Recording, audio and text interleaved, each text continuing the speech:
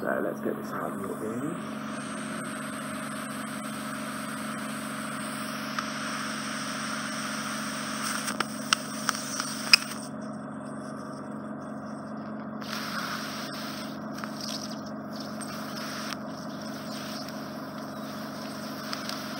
Just a bit of hair matter to it, so it's just a matter of teasing it out, which we'll manage, I'm sure.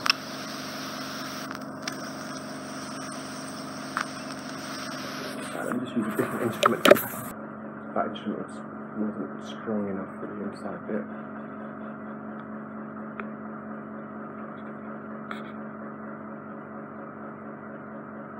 It's just chiseling into little pieces so it vacuums.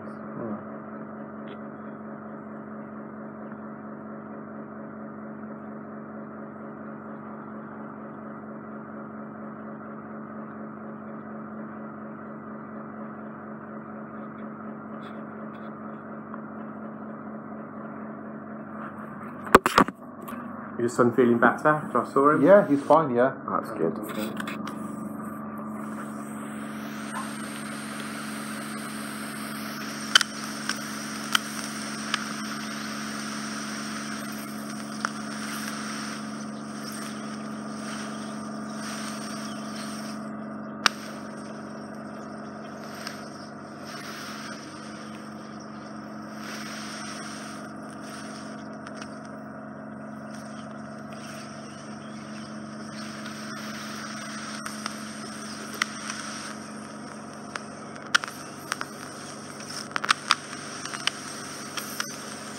It's a bit tricky when you've got hair, because with the hair you can't vacuum it.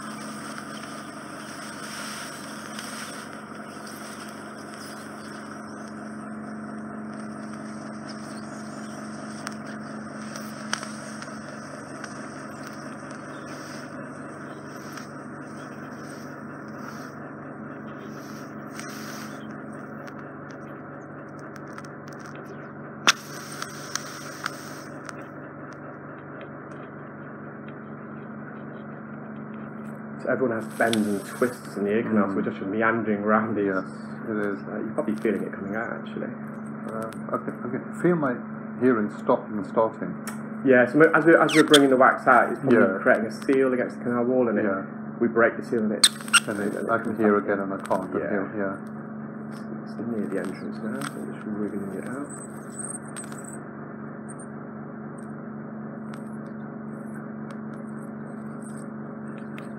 Hopefully I've got that.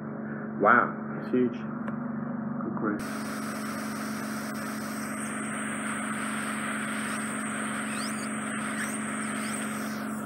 Yeah, that's all clear. Nice and healthy eardrum. In the family, you've got the genetics. Unfortunately, yeah.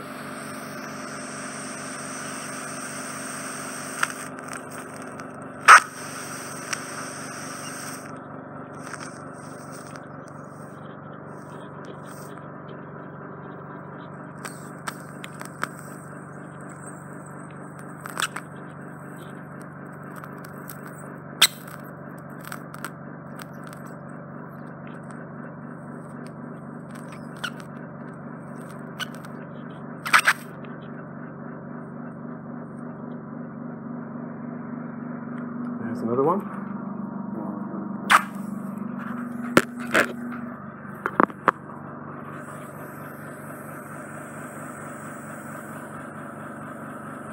No, that's all out. So there's a lot more on the right side. I think you felt that as well, didn't you? Yeah, doing that.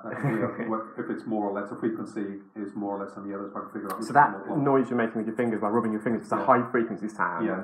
It's the high frequencies that are attenuated more by earwax. Yes. So you can still probably hear low frequency sound. Yes. Because of the wavelength of low frequency sound. it's all bassy, so Yeah. you don't hear the high frequencies. Your voice might be a bit more lispy and tinny now as a result of getting the wax out. But yeah, it's a good test.